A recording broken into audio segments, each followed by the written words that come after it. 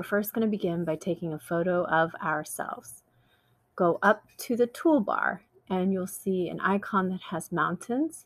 When you hover over it, it says Insert Image. You can click on that and go to Camera.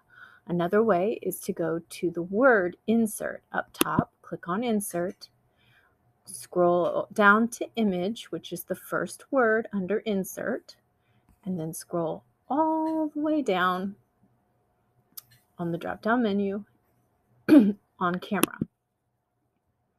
Then your camera should open, and what you're going to do is take your photo.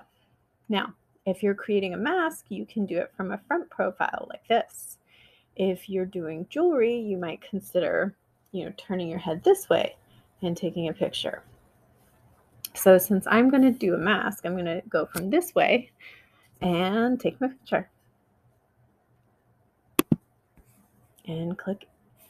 If I want to take another picture, or if I don't like this one, I can go ahead and take another picture. And blue box around the picture that is selected. So if I want this one, I'm going to click on it and then click the word Insert. And then that inserts my photo. I'm going to expand my photo by clicking on the photo, and there are these little blue boxes all around my photo. I'm going to click and hold down my clicker, and then with my other fingers, I'm going to stretch it to enlarge it and make it fill up the slide. So we're going to stop right here, go ahead on slide number 6, and insert a photo of yourself.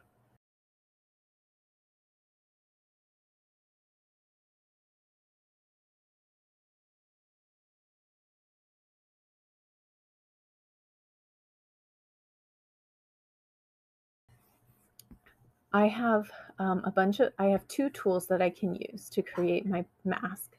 One tool is the shapes tool right here. When I hover over it, it's the circle and the square. It says shapes, and the other one is the line tool. So one of the easiest ways to create a mask shape, and remember, masks can fill up the entire page. They can take up the entire face, or they can do partial face. It doesn't really matter. So let's say that I want an entire face. And I want it to be kind of rectangular here's a rounded rectangle. So I'll click on rounded rectangle, and let's say I'm going to make it take up a majority of my face. Let's say around this much of my face. And I can adjust the shape of it by clicking on the blue rectangles. If I want to turn it, because my face is kind of turned, I can click and hold on this little circle icon over here and move my fingers, and that will sort of rotate it to fit the face angle.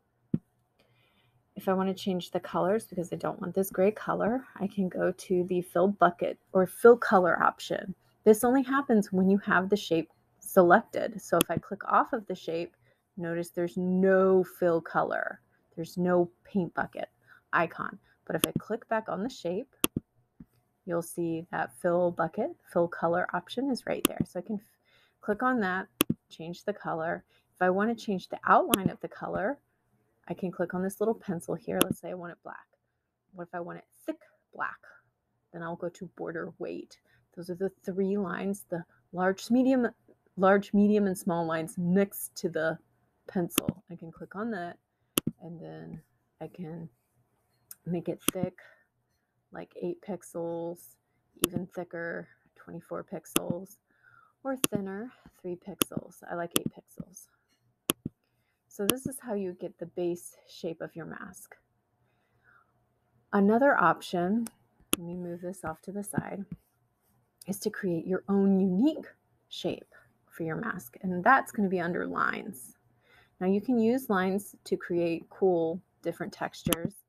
One thing I would like to do is to create my own unique shape using the curve line tool or the polyline tool. So I'm going to first start by clicking the polyline tool, and it gives me this plus cursor. So when I start, I click, and then if I move my cursor, a little blue line is kind of attached. And it's stuck on the spot that I first pressed, and now it's kind of following along wherever I move my cursor.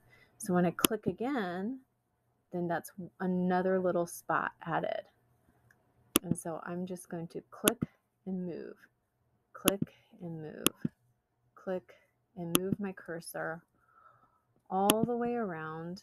Careful not to double click, because double clicking will end the polyline tool. It will stop it. And also clicking too close to where you previously clicked will also end the polyline tool. So in order to end it and create a unique shape that I can fill in, my first and my last click need to be in the exact same spot. And there you can see I've created a unique shape.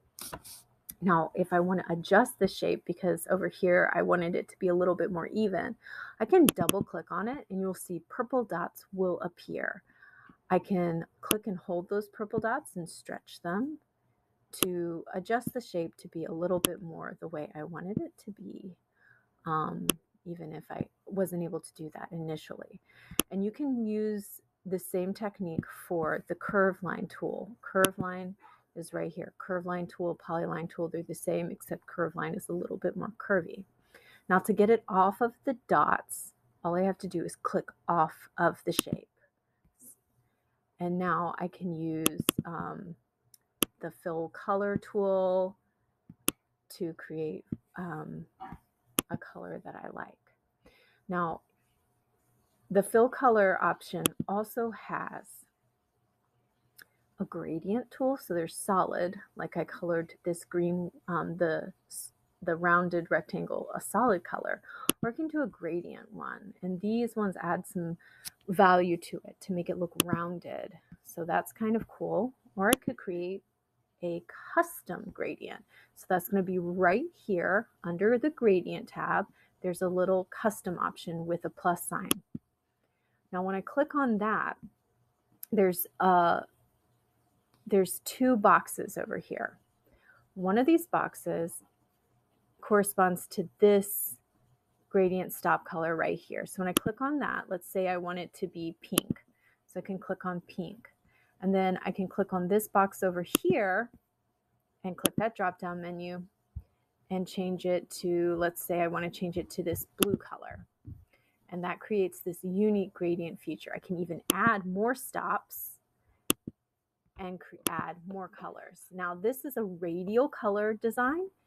I can change the type to be linear by clicking on the drop down menu and clicking it to be linear. I can even change the angle. So this is what 45-degree angles look like. I'm going to go for the straight across and click OK. And then you can see I've created a unique color for my mask base.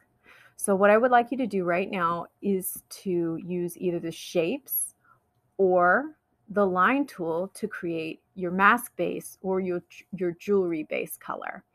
And then I'll teach you how to add shapes on top and duplicate those shapes to create a sort of unique mask or jewelry.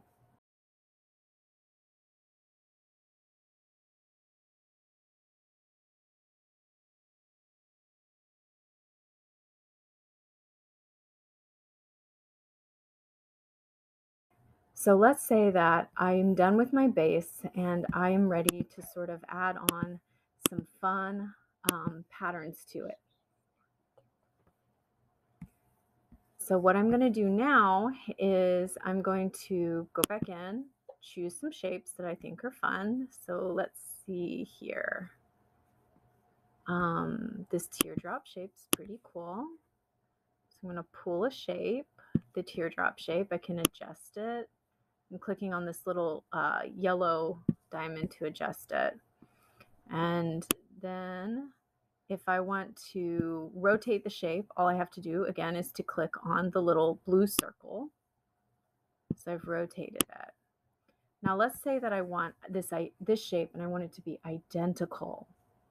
So what I would then do is make sure the shape is selected and press Control C and Control V. and that will copy and paste the shape. Another way I can do that easy is by pressing Control D, which will duplicate the shape. Now I want this shape rotated, so one thing I can do to rotate this shape is to right click, go down to the word rotate, and then I'm going to flip it horizontally, and that has it going in the exact opposite direction, flipped horizontally over that